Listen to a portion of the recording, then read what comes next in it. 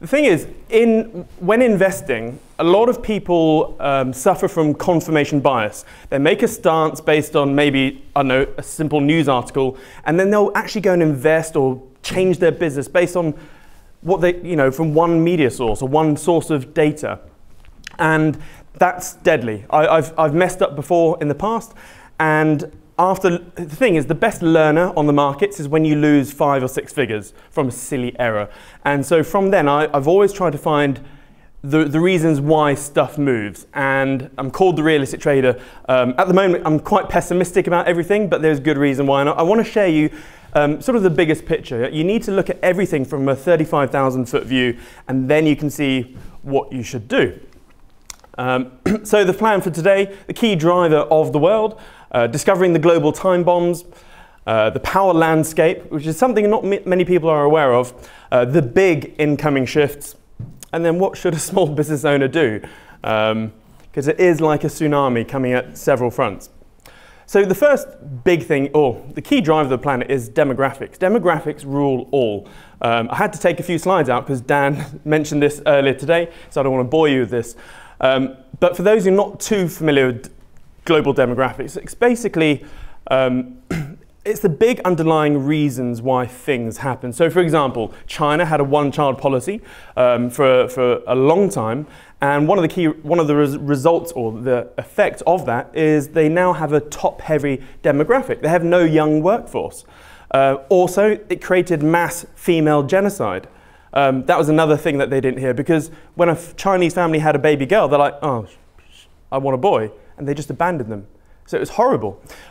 However, there were some bad things, but there are also some good things. India is going to be reaping the rewards from this because China needs workforce, and they're just going to be taking workforce from India. So yeah, there's ups and downs to everything.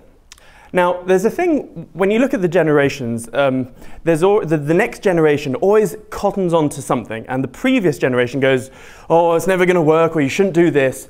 And the new generation is like, oh, you just don't get it, you're old. So from World War II, we had the silent generation. So they came back from war, they were scared, and so they bought gold, which has for thousands of years been the safest thing around. And guess what? Whenever a generation latches onto something, they boom it. So they bought gold, gold went up. The baby boomers, they bought equities, equities boomed, which is why we're sort of living under the false pretense that stocks always go up. Not anymore. You then have Gen X, sort of a very small demographic, where they basically jumped onto, in fact, small demographic, but they boomed a lot of things with the help of tech. So they boomed hedge funds, they boomed mobile phones, and they boomed the internet. But what about Generation Y?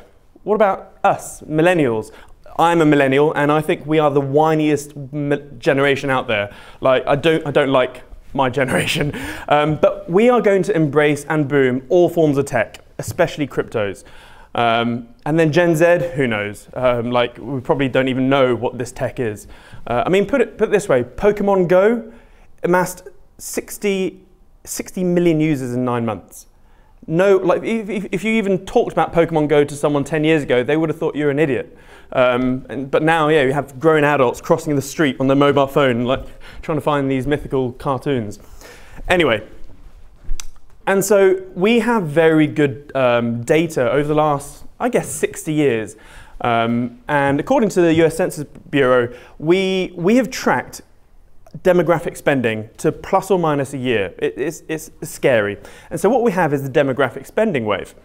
And so typically we enter the workforce at the age of 20, and then we spend more money in our whole lives on flats and weddings when we're 26. We then try and settle down and have babies, so we then get a starter home when we're 31.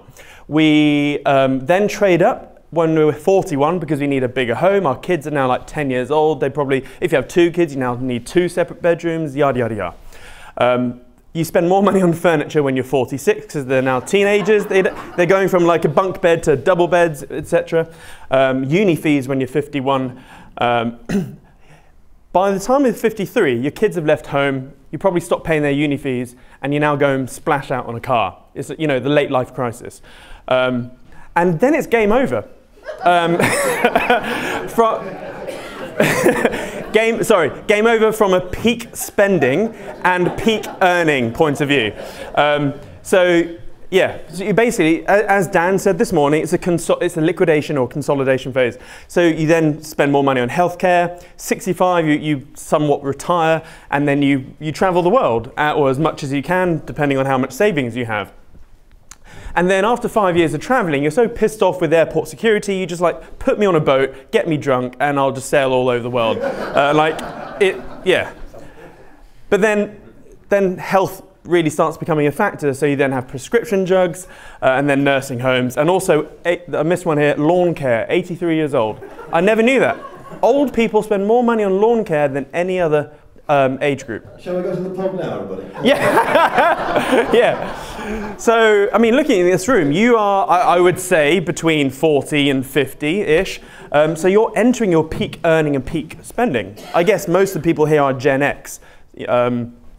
And I guess when you're looking, I mean, if you're a new business owner or even an existing one wanting to get into a new sector or industry, go where the growing mountains are. Go where there's going to be booms.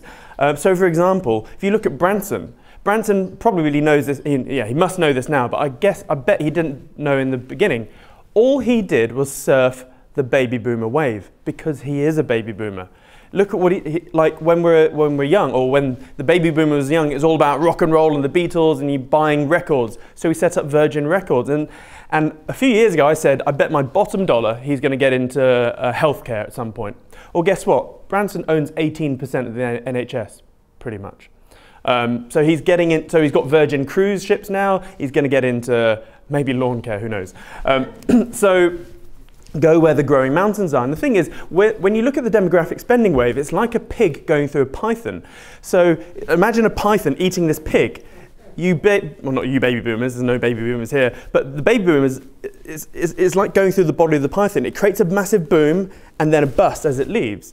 So yeah, I think it's quite foolish that, I mean, there's some people going big on autos at the moment, as in, I think the car industry is screwed because as the millennials, we only care about access, not ownership.